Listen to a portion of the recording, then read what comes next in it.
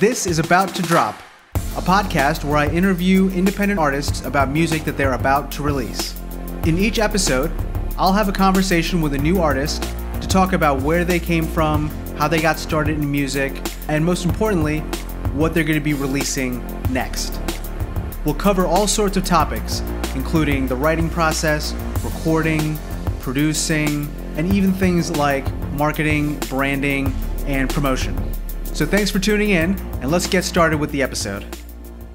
I had heard some of her music through an associate. And if you'd like the backstory. Yeah, love the music and loved her voice. And when I found that she was in this band called Tribe, I tried to, get in contact with her because there was like this mystery going on where no one really knew what was going on with Janet. And so I reached out to her through her art website, and we connected through email and agreed that she and myself and my wife would meet up in Jersey City and have breakfast, which we did. And we thought it was a great idea to further look into musical collaboration. And then Janet came down to Cherry Hill, and we had a really nice writing session that was productive. And then we just decided to continue pursuing it. And now it's been, I think, 3 years now. And we have the first album done, and we just released the first single, Bad Dreaming. And I could tell you my history in music, but I'll just make it brief. I started playing professionally when I was 17. I was with epic artist Jack Bailey, who saw me playing in Albuquerque, New Mexico, where I kind of had my first professional chops. And so I was signed to him. He had a 5-year, 5-album contract with Epic, and I was his lead guitar player. And then I went to Musicians Institute, did my own solo thing for a while, had a couple of bands in Los Angeles, released 2 CDs. The most recent CD, Borrow, You mixed. That's right. Tattered and True. Did a great job mixing it. Oh, thank you. By the way. I've just been, playing solo and writing and playing in various bands. The most recent band I was in was kind of an auditorium tribute band to AC/DC, but that's basically me. Very cool. How about you, Janet? Well, as Don said, yes, we met. He contacted me through my art website and told me this crazy story about how he came to find out about my music. And we met up, and remember, Don, I had food poisoning? Yeah. But we had spoken on the phone, and I actually checked out Don's website. So backing up a little, I was in this band Tribe in Boston in the 90s, and we were, pretty successful and almost cracked it back before internet, before YouTube. There was just one way, which was the record company radio way, and did that, and then that band broke up, and then I had a solo band, and that kind of didn't really go as far as I wanted it to either, so I sort of shut down for a while, doing little projects. But then Don contacted me, and I was kind of looking for someone to collaborate with and didn't know quite how to go about doing that or what that would look like. And then he contacted me, we had email exchanges. Then he's like, hey, I'm a singer-songwriter. Check out my website, and here's my stuff. And I checked it out, and I was like, wow, okay. Yes, let's meet. And I was super impressed with his writing, and I just really liked him. And so we set up this time to meet in Jersey City, and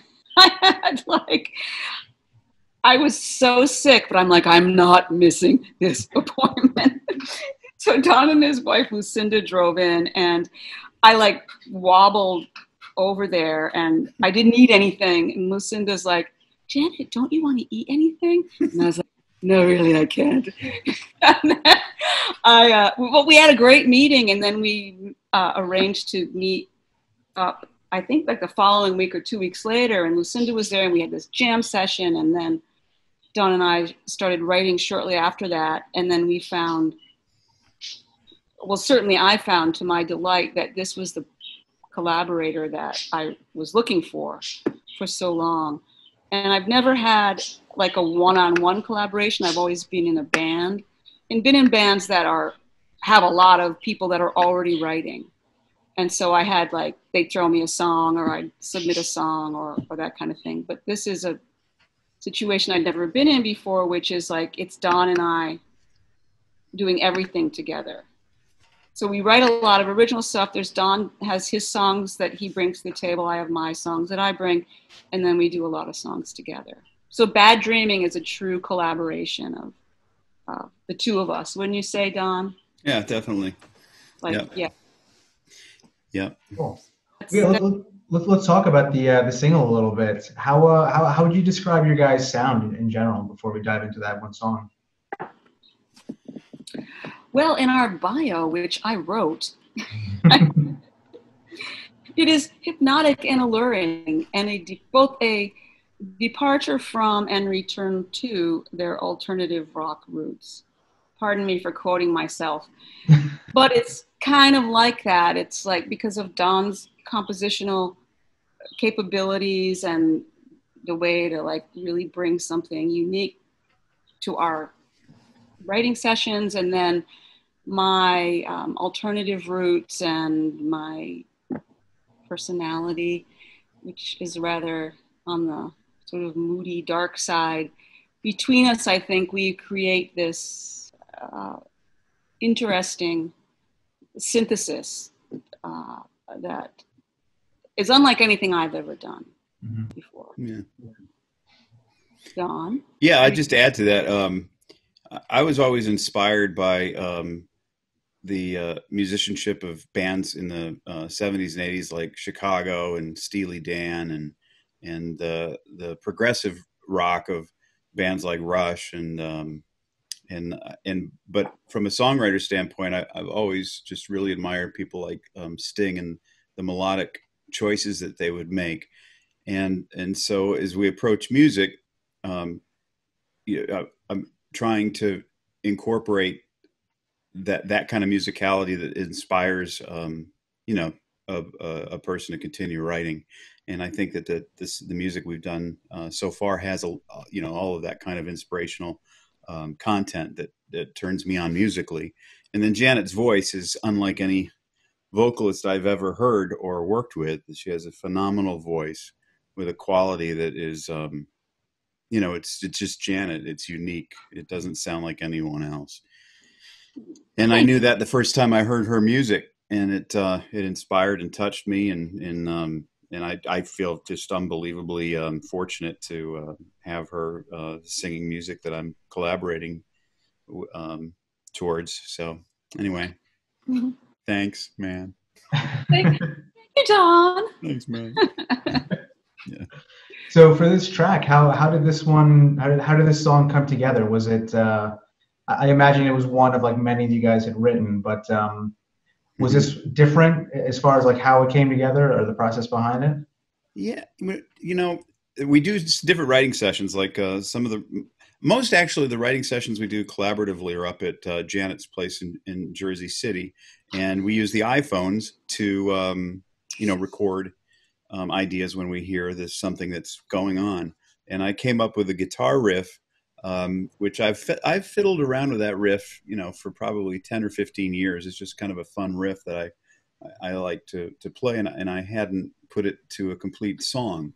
And so I just started, so I started playing that, and let's see. And I was like, oh my God, that's fabulous. Yeah, so Janet liked it. And then I came up with some guitar chords, and the All Night Sleep Tight thing, which is kind of the bridge chorus to the song, we spontaneously harmonized to this ascending line, and caught it on the iPhone. And when we listened back, we just knew that there was something very nice there that we wanted to expand on. So Janet wrote the lyrics to the song, and we arranged it, and we recorded it, and it's basically Don worked all the dials and produced it and mastered it, and yeah. So Where did you guys record this at? Are you guys like recording and producing at home, or are you guys going out to like an actual studio to do it? Well, both. We actually, on this particular track, we had Perry James, who's our drummer, record the drum track in Boston. Janet can talk to that experience. yeah. Yeah. Shout out to Zippa Studios in Boston. Yeah. But we have, I had two studios, one of which I had to move out of because they wanted to tear down the building. And so I got another studio. So part of the song, actually, I'm not sure if we did any of Bad Dreaming at that original studio, but essentially it's my studio. So now my studio is at my home, but at that time we did Bad Dreaming. A lot of the tracks were done in the studio down in Audubon. Yeah. Is that the spot I came to visit you like a few years ago? Yeah. Yeah, okay. Yeah. Lawyer's office, cum recording studio. That's right. As a lawyer. Yeah. No, it was great. Yeah, it's a good studio. One of the coolest things about that studio is that right outside the door, a married couple who were actually robins, birds, set up a nest right outside the door, and I was able to watch the eggs hatch and through a 3 or 4 week period, and continue to take video of it. And it was really cool. Whatever, Yeah. It has nothing to do with the music. Just It's just part of the nature atmosphere out there. Yeah. And I would always be watching the birds out the window when I was supposed to be coming in for a cue. And Don would be like, Janet, get out of the window.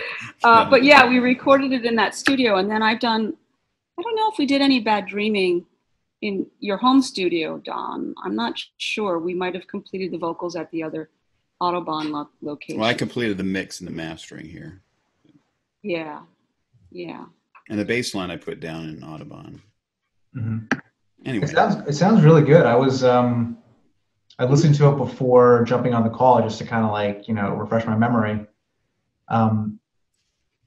There's like a lot of space, it feels like. And like everything is sitting in its right space. If that makes sense. Sounds good for coming from someone who mixes. Yeah. Thanks, Bro. Yeah. I got lucky on the mix. I mean, I can't say that I am going to get lucky on every mix like that, but I think I got lucky on the mix. Sometimes, you know how it is. Mm-hmm.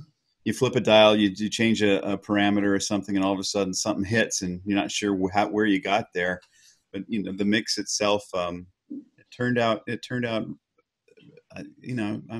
proud of the mix. So, thanks for noticing the space. Yes. Space, it's a good thing to have space. Mm-hmm. But I think one thing that contributes to a good mix is a good arrangement. You know what I mean? Like if everything is if you're placing instruments in the right spaces, then you don't have to mix that much as just kind of get it all to gel. Yeah. If you have too much shit and they're all like fighting for the same spot, mm-hmm. then it gets real tricky to try and make something work. Well, Varro, you did a fantastic job on my album Tattered and True, because if you recall, that album had about 25 different instruments on any given track. Yeah, those were big sessions, and you didn't send over all the files. I was thinking about this earlier today. I would pull up the Pro Tools session, and there'd be like missing clips. Do you remember this? No. There'd be like a whole oboe track it just said like missing audio. Did I send it to you? Did I find it? I think it was. I think you sent it to me, but I had this happen with another mix engineer recently. It just like Pro Tools didn't recognize which audio files went where. Uh-huh. So I had to like manually go like through the audio files to like get it all to work. I remember having to send you new guitar tracks, but you did a great job. So as far as recognizing space, I know that you're talented at mixing. So I appreciate the thank you. conversation about it. Yep. Yeah, and I'll just weigh in on the whole arrangement thing. I think that this is a thing that's super important to me as a songwriter and as the final shape and sound of the song, because I'm a huge pop song fan. like the structure of pop songs and the arrangements and the way that things come in and the space that you need, and the dramatic accents and things like that are, I totally cut my teeth on that. But Don and I spend a lot of time doing that, and I have a lot of opinions about that stuff. And I think that I consider myself a pretty good arranger. I can't necessarily like play all the instruments, but I can hear where they need to go or hear. So Don and I have a lot of productive conversations about that. And I think as far as the collaboration goes, in my mind, the final arrangements are really a collaboration as well. Spent time on like, put the bell here, and can we back this up? We need a fill here. And sometimes I'll insist, like in Bad Dreaming, there's this ding, ding, ding, ding, ding, ding. I'll leave you to find it. But I fought for that. Like, well, no, it was being hit 16 times, and you said 8. It's okay. And the bell, and I made Don go through every single bell sound on his thing, and it took, But anyway, I think little things like that, as a pop song lover, because there's these things in songs that you love, like this one little weird thing. It's like in a John Lennon song, the solo record, and he goes, "Cookie." I don't know if you know that song. Mm-hmm. The hell is the name of that song? But anyway, it's just this little strange thing, or there's some noise in the background, or somebody's voice cracks in a certain way, and then it becomes the favorite thing that you listen for each time. So absolutely. I know exactly what you're talking about. Or just like a little lick a guitar player does, or like a fill they do in a certain way. Yeah. It just like sticks out to you every time. Yeah. Yeah. Yeah, that probably underscores that what we're really trying to go for anyhow is having characteristics that are unique to our project. And I think that that's what you're referring to, is those characteristics about a particular song that stand out and make something special. Mm-hmm. I think every artist is trying to do that, is trying to say, here's what sets my effort apart, and hope it, well, whatever. Yeah, but I mean, there's also a fine line too between adding like too much ear candy and taking away from the song. Also, Yes. So you have to like work on getting that fine balance where it adds without taking away. Yeah. Yeah, and then there's the whole thing, like, and every musician knows this. You fall in love with your demo. Mm-hmm, yeah. Demoitis. Yeah, I know. Which is a real thing, but you can actually be cured of it. Mm-hmm. But sometimes there are little gems in demos that you kind of want to retain and bring in. But I can say too, for Bad Dreaming, I don't think we never really added any ear candy per se. I think most of the things that we enjoyed about our particular track were happy accidents where, wow, that was great, or you did that nicely. But we never actually have taken audio and said, hey, let's put this in here because it'll sound great right there. Except for the bell. The bell. Yeah, no, the bell was. That was, yeah. But no, I agree with you. I'm being somewhat facetious, but yes, I agree with you. It kind of came together pretty organically. Mm-hmm. Did you agree, Don? Yeah, it did. It was a very natural part. Yeah. Very natural flow of writing and recording that song. Those are always the best, right? Yeah. When it just kind of happens and there's a flow and everyone's on the same page and you're not fighting to make the song happen. Yeah. Right. What would you mind talking a little bit about what the song is about? I wouldn't mind. Okay. Some folks want to keep it a mystery, and I respect that, but I actually like talking about lyrics. I should take this one, right, Don? Definitely. Since I wrote the lyrics. I wrote the lyrics. Don writes lyrics to songs as well, but this one was mine. And this, I spent a lot of time on lyrics. This is so it's called Bad Dreaming. So it's based on real experience of this recurring bad dream / nightmare that I have of this one guy and this one relationship and this one guy who will not leave my subconscious and has been haunting my dreams for 20 years. And so that's what this is about. And I thought it was going to be cathartic and I'd stop dreaming about him, but that hasn't actually happened. I mean, maybe, not really. No, not really. But anyway, it felt great doing it. And it was really interesting to try to lyrically capture the way that I feel when I have these dreams and the sort of never ending same ass dream. I'm sure many people experience this, especially with romantic relationships gone astray, you know, but anyway, that's what it's about. Okay. Do you find your lyrics to be a little more like direct and conversational, or do you try to make them a little more like poetic and or what would the word be? Yeah, I guess like poetic, abstract. Yeah, that's the word. Yeah. Yeah, and that's a great question. Poetic.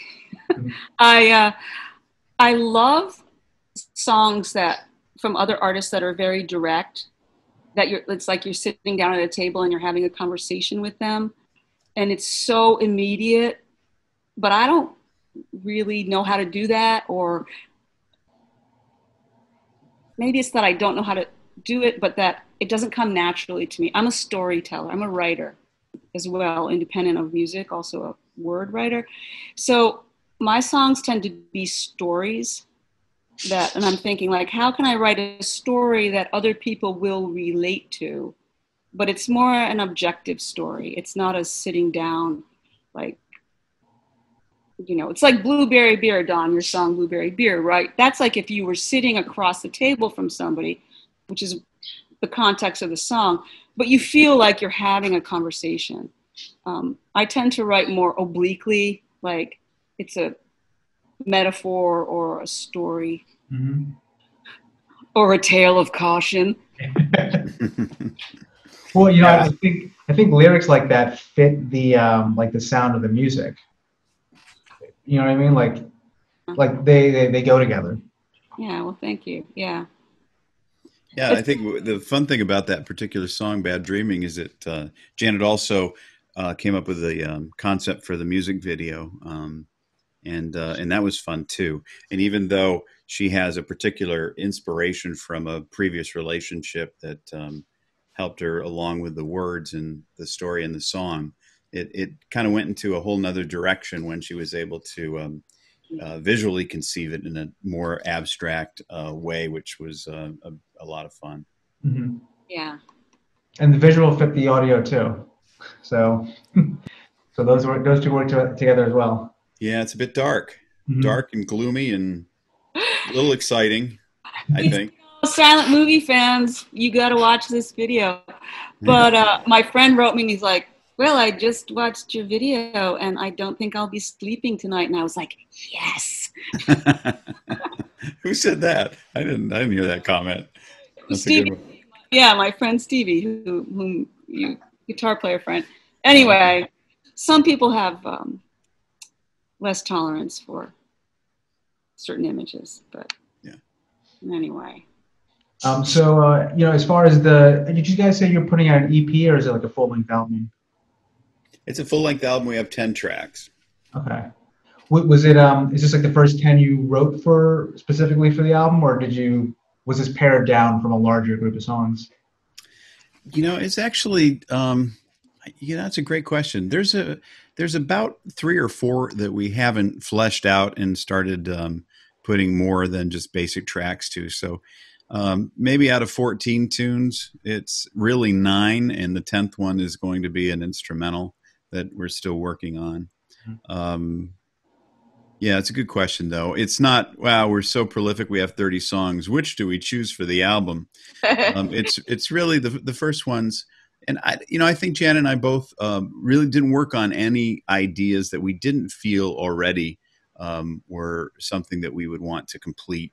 And it's been really nice. Janet mentioned her pop sensibilities, and I think her pop sensibilities are a nice match for kind of my musical nature, which it's not anti-pop, but it certainly isn't like a more straight ahead pop. It's more of a progressive area. And I think that they complement each other very well when we're putting the things together. And so we kind of steer each other when we're going in a direction that is working for one, but not the other. We'll talk about it and make sure we kind of try to stay on the path where we're both happy in the direction it goes. And she's easy to work with. So, yeah, the long answer to your question, 13 down to 9. Yeah, I think I'll just reiterate that we've had other things that we've worked on, and if we feel like, man, it's just not maybe strong enough, and also echo Don's, the collaboration. I feel like Don is easy to work with too, in the sense that he's always open to hearing an alternative opinion. And I've worked with other bands and other band members who just weren't. And it can be, and everybody's different, and every band and every collaborator has their own, value to bring to any experience. But I really feel with Don and I that we're able to just, go back and forth and eventually end up in a place where we're both like, yeah. Mm-hmm. So that's a very new experience for me too. Like totally new. It's been, it's great. Well, yeah, to what you were saying, like everybody is different, and I've been able to work with just lots of different people just on different projects, whether it's with just one other artist or with a group of writers and an artist or something like that. Yeah. And for the most time, the sessions go fine, but it's rare when you find someone that you really work well with, and that is something special. So good on you for recognizing it. Part of the Murdoch charm. We're going to ride that. As far as we can ride it. So what is the rollout plan for the rest of the album? I know the pandemic has probably put the brakes on things, but yeah, it's interesting too, because it's brought up new questions about what do we do. We can't get Perry into the studio to record drums for some of the songs that we might have wanted to have his drums on. So we're pushing forward and using other choices in finalizing songs. But I'm finishing mixing and mastering the next release, which is called Fire. And we put up a preview of that last night, just the first 60 seconds of the song. And it's a 6-minute song. It's yeah, Murdoch's second release. Yeah, so that's that. And then the third song release is a song I written quite a while ago called Blueberry Beer. And Janet does an unbelievable job on the vocal. It's a beautiful, intimate song, and a little bit different than the rest of the Murdoch catalog as far as how it was mixed and produced and arranged, etc. And then we've got all the other songs ready. There's a song called Gone. There's an Almost True, Running Away. We have a bunch of the songs are pretty much ready. You just have to get to the fine tune some of the mixes and finish them up. So I'm hoping to have the whole album mixed in the next 3 weeks, and then release sometime in the next 2 or 3 months. But we're definitely going to have Fire finalized the next day or two, and then submit that. The thing with the business part of it, as you probably know, Varro, is that when you finally do send it up to the distribution point, they do request a longer lead time, so you have the opportunity to get the song in front of some of the marketing components of these streaming services, so we might explore that also. We're in really no hurry, but we would like to get our arms around this and just have it finalized and released. Yeah, because I have 3 new songs that Yeah, no, we do. We've got other new stuff that we want to get. We're both writing new stuff, and as you said, Varro, it's like because we can't get together and I can't go to Don's studio, it's like we can't and he can't come here. We can't really workshop these songs. So there I am at the piano, just like freaking the crap out of these 3 songs. And I'm like, come on, Don, we gotta like workshop these songs. He's like, I'm gonna post your piano playing tonight. But anyway, it's a little bit frustrating, but then it makes you sort of, it's a little frustrating not being able to get together and work together. But I've found, for me anyway, that it really makes me take a closer look at the songs that I don't have any choice because it's just me. But it's been kind of instructive to just go over, like, what's this chord change? And wait a minute, does this work here? And should this, you know, and arrangement wise, like we were talking about earlier,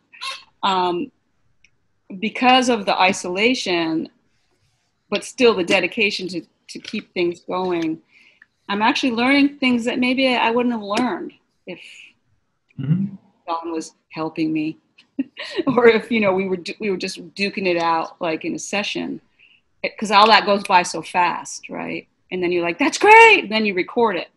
But when you got to figure it out and figure out why and defend it, right? Because I'll send you stuff, Don. I'll be like, here's my iPhone recording of my latest song on the piano. And he's like, yeah, that's good. Let's look at that bridge. I think maybe, you know. So, but then that takes days or weeks to get back and forth. So that's it's really slowed things down a lot, you know. You think it slowed things down? I mean, the pandemic. You think so? Okay. Yeah. Instead of you and me being there and like having 2 hours go by and then we figure it out.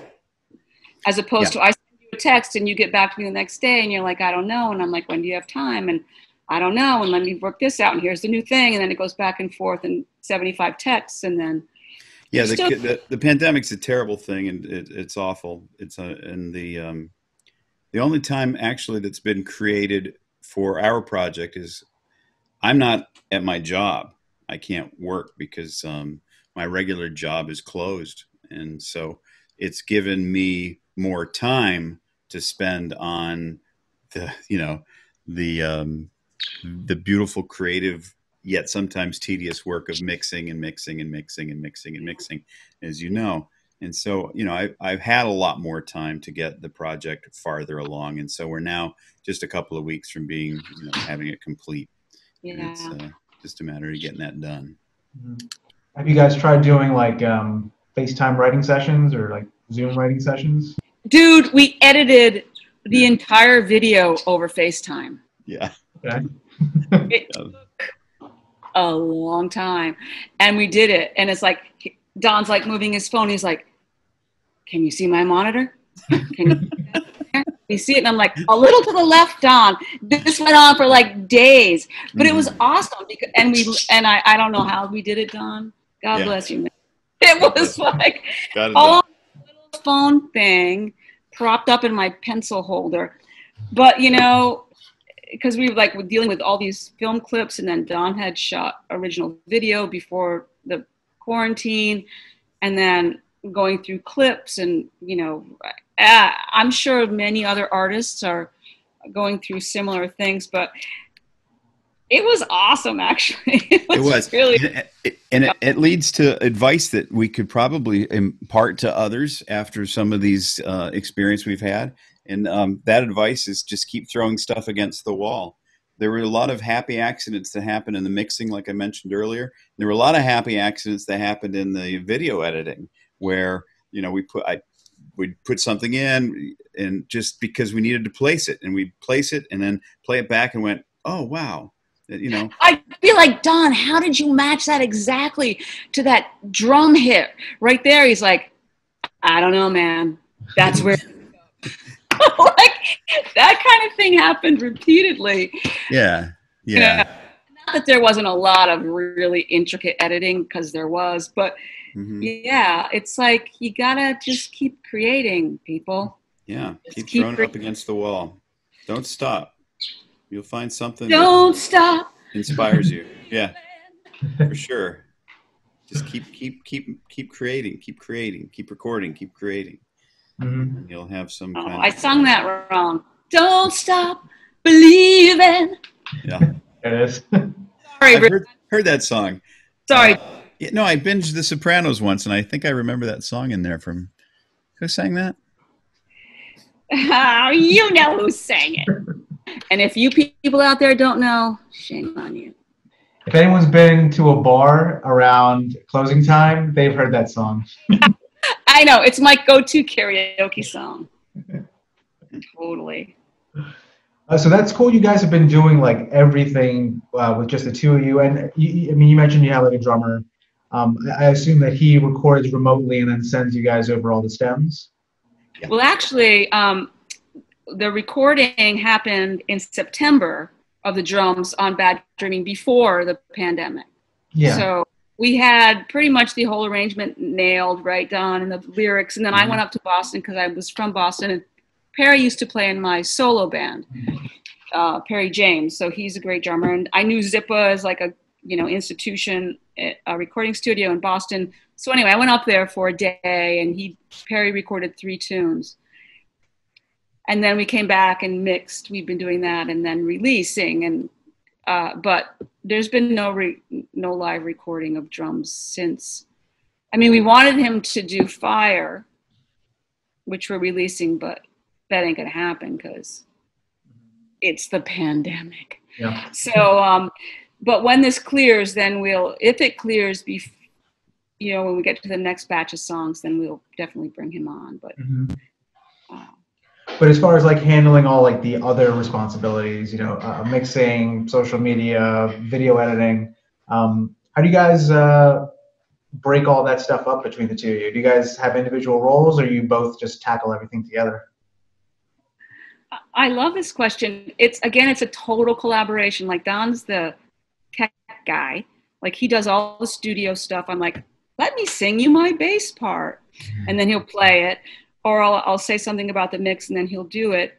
And then social media wise, he's more savvy, but then I create a lot of the content for the social media because I'm also a visual artist. So I did the logo for the band and I do the painting for the website. So we go back and forth between what we contribute to the final product. Mm-hmm. Would you say that that's accurate, Don? Yeah, totally. Yep.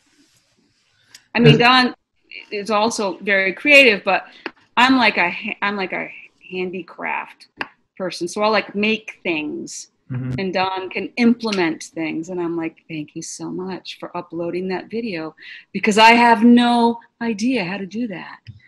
But here's the picture for it. It goes like that.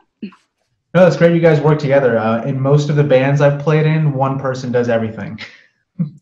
And oftentimes it's been me. Yeah. Oh, yeah. And I bet you do it well, Borrow. It's funny, like when you start a band which is a lot like starting a business, you don't think that you're going to be having to learn Photoshop and Final Cut and how to do photography, like all this other stuff that goes along with it. Yeah. But you learn along the way. Yeah. So, obviously with the pandemic, things are, all up in the air, but what does the future look like for you guys? Are you planning to like go out and play shows when bars finally open back up again? What does the next like 6 months look like? Wish we had a crystal ball. We do want to go out and play live. It's I'm sure we'll play some gigs. Gigging is an interesting thing in the New York area because you've got to, number one, get rehearsal space. You have to get musicians who want to play. Sometimes, they have to be paid. You get professional musicians. I don't think it's a point where it's going to be, hey, you're part of the band, and then, we've had 75 downloads so far, so here's your dime. Spend it wisely. Yeah, so we do want to play them live, but when we do, and if we do, it's probably mostly going to be for our own edification, right? That we want to hear them live. We want to play them live. And so we're not, I doubt we know what's going to happen. I mean, if we do get up and play live and it's just, this great, amazing thing and we feel terrific about the performance and the chemistry that's happening and we find that space, that flow on stage that every live performer wants to be able to have, Otherwise, what's the point? Then we're going to have to continue, of course. But right now, we're just writing and recording and releasing the album. And right, Janet? I mean, hopefully we'll be out playing sometime in the next 6 months, don't you think? I would love to perform. There's nothing I like better than being on stage. Nothing in the whole world. But like Don said, we don't have a band. But who knows what could happen? I mean, this project Murdoch could have a life of its own, and then we can adjust. And if it requires a band. And Don and I have also talked about just going out and doing like an open mic night and doing these songs acoustically, because that's how they all started basically anyway, most of these songs. So that's another thing that we might consider doing, which is there's a very vibrant open mic culture, in the tri-state area. So we had talked about doing that before the pandemic, and, that may be. But I want, the whole thing, and the Marshall Stacks and the fog and the whole thing. That's my plan. I don't know if I'm ever going to achieve it, but yeah. Fog is key. Stage fog. Fog and good lights. The light show makes the difference. Oh, the light show. You're so right, Barrow. The light show. I love light. Give me a yeah. So where can people find you online? Is there like a particular site you're most active on, and what are all your social media handles? Well, we're on Facebook under Murdoch. You can find us under on YouTube if you search Murdoch and then Bad Dreaming. Our links are also in all of the descriptions of each of these sites. We have Instagram, which is I think Murdoch Band. Yep. Murdoch Records. Yep, and the Murdoch Records site. Yep, Murdoch Records, and then we have our own website, which is murdochband.com, and so I think in the first single, we released it 2 weeks ago, and we've gotten over 600 views on YouTube of the music video, and I think we've had like over a few hundred streams and about 40 or 50 downloads of the track. So, that's the right direction. It would have been awful if the numbers were negative. How many are you supposed to have? And I'm a big YouTube music fan, and I have like I paid so I don't have to have commercials, and I'm like, I love this song. Let me play it. And it's like 20,475,633 views. And I was like, oh. How does that even happen? Some of that's classic stuff, but some of it's stuff from like 5 years ago. And I'm like, yeah. Or 673,000 views. I was like, yeah, that'd be nice. That'd be sweet. But, it takes time to get to that level, time and money too. A lot of times the ads are being driven or driving, traffic to watch these videos. Right. Or if they get on a good playlist, or, if they have a whole PR campaign that's driving traffic, We're still trying to figure that all out. Don's the marketing whiz, so that's over in his purview. Not so much of a whiz, but we're doing the best we can and learning as we go. Yeah. We'll release one song. We'll release this. What's that, Barrow? And it changes like every week too.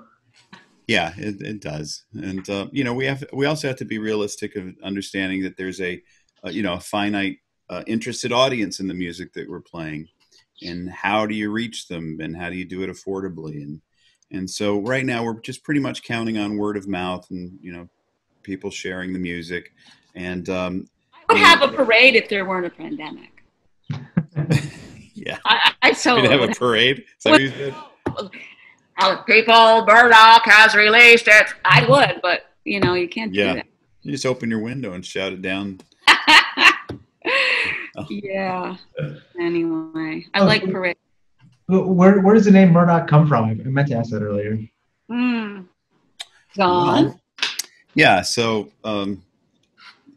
I love movies and film, and my favorite movie of all time is a movie called Dark City Alex Proyas film from 1998. It's a sci-fi film with Kiefer Sutherland and Jennifer Connelly and William Hurt.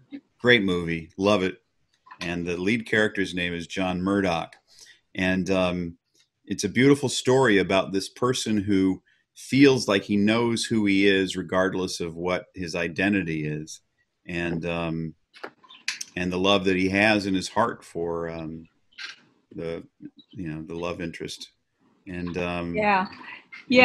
as the strangers are moving around identities, that love doesn't change, and they're trying to seek the soul of the human, what's special to human experience. That's the meaning of our band. So Murdoch.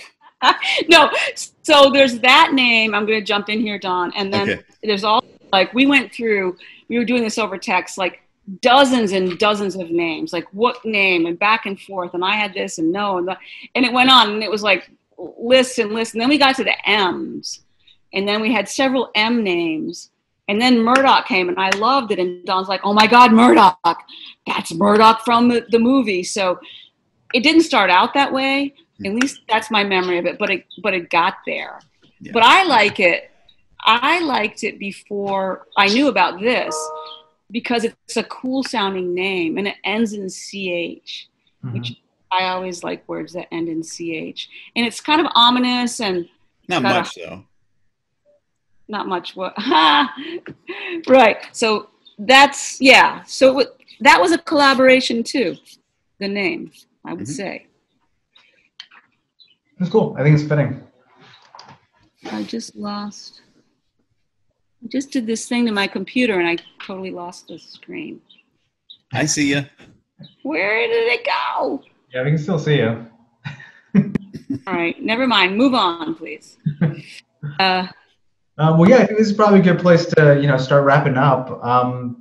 Wrap this. You guys remind everyone of, the name of the song, where they can find it, and like where to best follow you. Yeah, sure. The name of the song is Bad Dreaming. It's available on all the services, Spotify, iTunes, et cetera, and another 70 worldwide. It's kind of cool to see them all. Worldwide, yeah.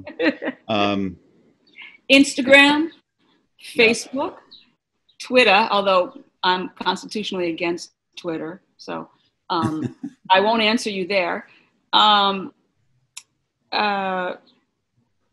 Yeah, that's, and our website, murdochband.com. Yeah. Awesome. Well, yeah, I'll put links to all that stuff in the show notes when this thing comes out. Okay. But yeah, I mean, is there anything else you wanted to, talk about or put out there for people? Or I'd like to say thank you very much for inviting us. Oh yeah, of course. Lovely conversation, and for supporting indie artists in general, and us in particular. And this is really cool. I've never done a podcast before, so this is pretty special. Cool. Yeah, I hope that when we do play live, and one of my goals of playing is always to have that moment where you're playing an improvisational solo and you're in that space and you feel that moment, that moment, Borrow. Yeah. And hopefully that you'll be at that show when we have that moment. Thanks for having us, for sure, man. Of course. Let me know when you guys are playing out. I'm not in Philly anymore. I'm in New Hope, so I'm not that far away from you. I love New Hope. Mm-hmm. It's a tiny, tiny, lovely town. Oh yeah, yeah. Yeah. What's that club there? The big club. There's Havana's. It's like the biggest. Havana, yeah. I played the Havana, I think, 3 or 4 times in the last couple of years. Really? Yeah. Oh, cool. New Hope's cool. There's a lot of places to play. Yeah, John and Peters is great. They have like a lot of open mics and acoustic acts and things like that. Mm-hmm. Yeah, I mean, regardless of where it is, let me know when it's happening. I'll come out. Okay, that's great. Thanks again for having us. Thank you so much. All right, guys. Thanks again. We'll be in touch. Okay. Thanks, right, Barrow. cool. Nice to see you, man. Too. Thanks for tuning in and listening to another episode of About to Drop. For more info, please go to our page, www.vertigomusic, that's VRTIGO music.com/podcast. And make sure to follow and subscribe to us on YouTube and Apple Podcasts. Thanks and see you soon.